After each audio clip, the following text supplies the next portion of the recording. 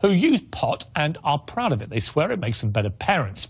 Well, joining me now is Cheryl Shuman, who runs the Beverly Hills Cannabis Club. Also will be January Thomas, Amy Machado and Glenda Gerler. Welcome to you, ladies. Thank you. Well, so you are the pot mums of Beverly Hills. Let me start with you then, Cheryl. You seem to be the ringleader of this intriguing group.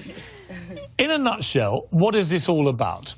Well, I was diagnosed with cancer in 2006, and I used cannabis as a last resort to heal myself and was able to stabilize myself. And when I did that, I felt it was very important to come out of the closet as a corporate woman who used cannabis to basically redefine the sector. There's a huge stereotype that's usually assigned to a cannabis user, and it's not exactly pretty, and it's not exactly a nice image. So when I got cancer and started using cannabis, I wanted to redefine it, give hope and empowerment to women who are like me, who are corporate women out there in the world, so that they could be honest about their cannabis use with their children and basically put a new face on it and redefine it. Because right. And all of you, have you all got children?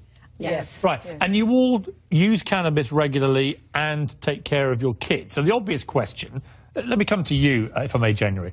You have a 2-year-old, I think, right? Correct. Now, the obvious question is, people are watching this say, well, you can't take cannabis and take care of your 2-year-old child on your own.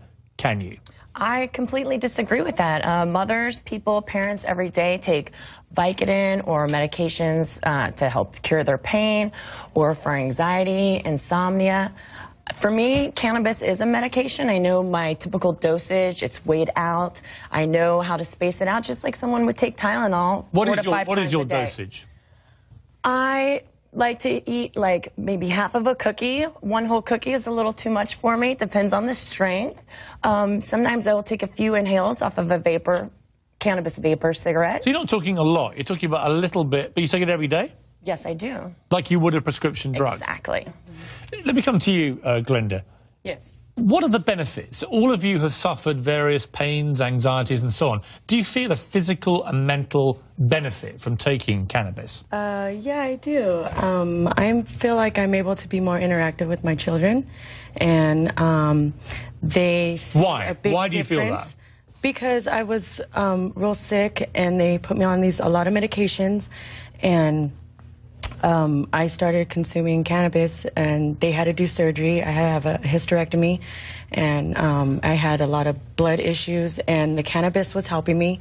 And once I finished with the procedure and everything, it helped me. And once I was feeling good enough to be active and everything, that helped me even better to be more for my kids. So it reduced the pain. Mm-hmm. And it also reduced anxiety, you believe? Yes. And have you all found that?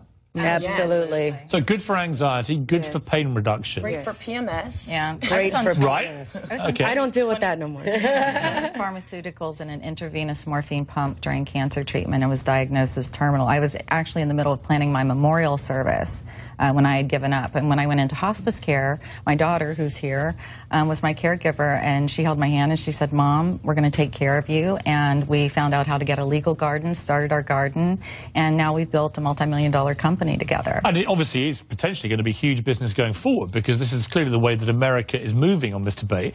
Amy, there'll be lots of mums watching this at home saying, this is outrageous. What do these women think they're doing, smoking all this dope and they're looking after their kids? And as they're saying that, they'll be clutching a large glass of wine. Or vodka. Exactly. Or having a drink, and seeing no hypocrisy there. And this comes to the central nub of this whole debate, for me anyway, which is cannabis, marijuana, is it any different in terms of the potential harm to a parent, to a mother, to a wife, to anybody, than alcohol?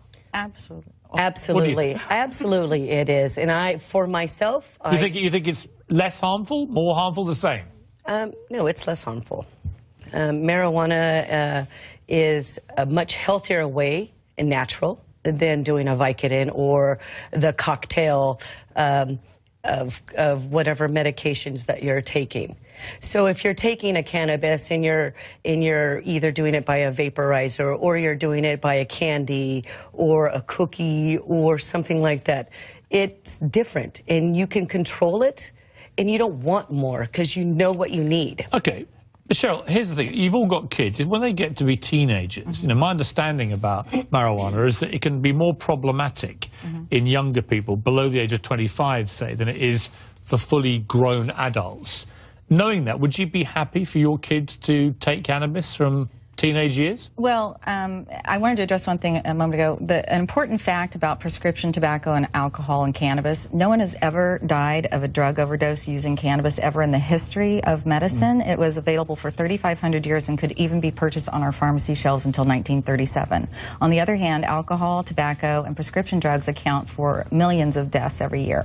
Now, getting back to the children issue, I had a different situation. I had to come out of the closet with my children because I had cancer, and my children are grown.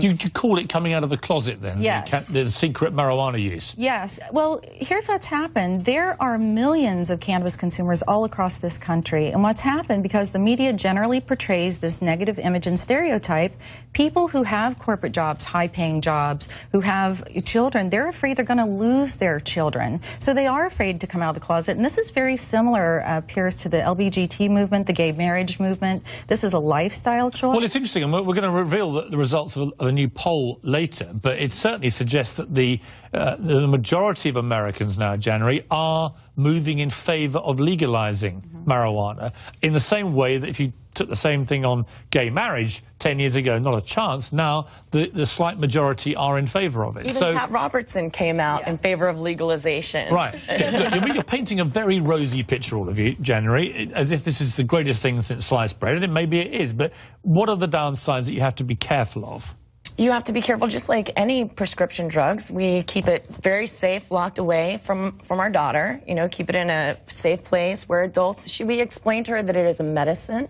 It's for adults. It's something that mommy and daddy choose. I mean, you would take Tylenol in front of your children. I see nothing wrong. Well, look, America, let's be honest, America is awash with prescription drugs and with over-the-counter drugs. I mean, you go to any Walmart, any of those places, it's just like a sea of pills that America takes. Sanjay Gupta, I'm going to talk to you later, did a whole documentary about this. America takes more than any other country on planet Earth. So, you know, that's why I think the cannabis debate here is particularly interesting. Here's, because it is a, you know, like for like. You got to say, how can this be any more harmful than taking Vicodin every day? I've taken Vicodin when I broke a load of ribs. It was hypnotic. I mean, by the end of it, I was hooked on this stuff. My children told me at their private school that the biggest problem is not cannabis. They kind of laugh at cannabis. They don't take it seriously. The big fad with young people today are prescription pill parties, where they go in and raid their parents' medicine cabinets, put them in a bowl,